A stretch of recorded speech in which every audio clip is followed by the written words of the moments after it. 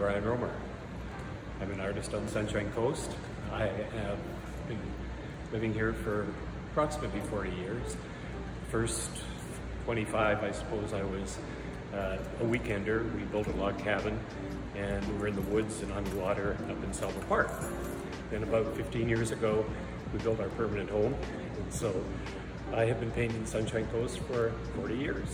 I have been painting all my life. I started when I was about 5 with a father who I always say loved fishing and art, and he wanted me to do both, and I preferred to clean brushes to cleaning salmon.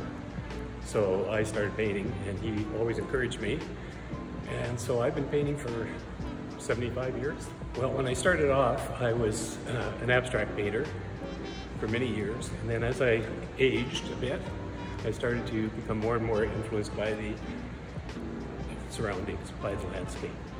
So I became heavily influenced by what I call the Canadian landscape tradition of painting landscapes and doing more than just painting pictures of the landscape, trying to get the feeling of the landscape, the essence of it, the spirit of it, and get what I feel about it into a painting. Okay, well, at the art crawl, we've got some larger paintings down here of mine in the main floor lounge area, and then upstairs we have several smaller paintings.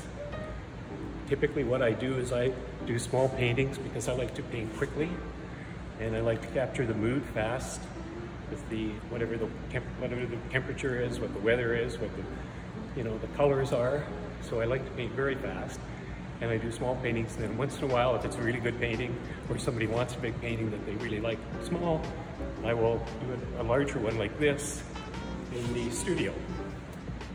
And they take a little longer, and look a little different. They're never exactly the same, but that's basically what I do.